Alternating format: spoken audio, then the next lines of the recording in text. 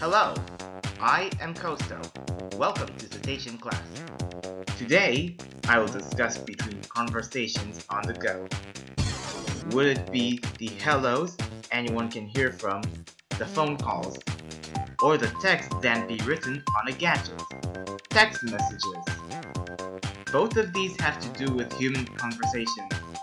Here's the difference between these hobbies. Phones are created in 18th century. People use these phones to talk to their friends or family far away by ear and voice. Sometimes calls can be given from strangers, so avoid phone numbers you don't know. Messages can be made from letter paper or technology. In technology, messages are also known as texting due to typing.